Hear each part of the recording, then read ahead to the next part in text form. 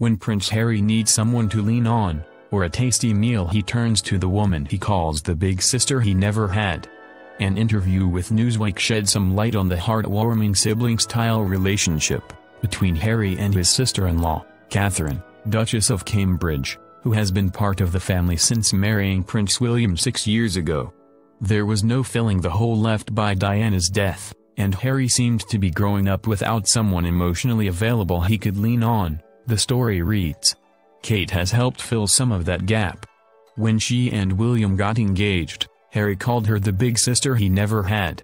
He often pops into their apartment at Kensington Palace, where she cooks him a meal. Roast chicken is reportedly a particular favorite. All of them live at Kensington Palace in London, Harry in a 2-bedroom cottage, and William and Kate in a 22-room apartment. That proximity also allows the prince to pop in and be Uncle Harry to his niece and nephew, Prince George, 4 years old, and Princess Charlotte, 2 years old.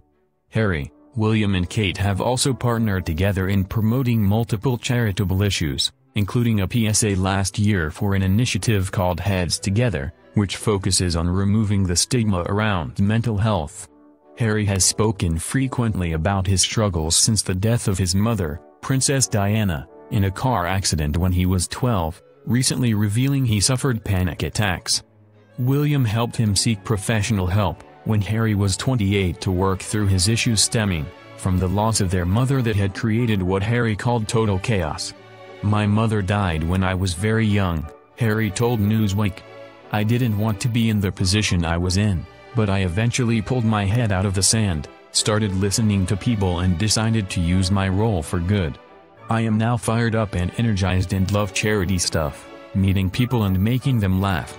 I sometimes still feel I am living in a goldfish bowl, but I now manage it better.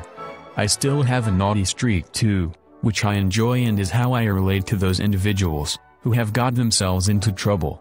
The three of them also are working to overhaul the British monarchy with a focus on charity.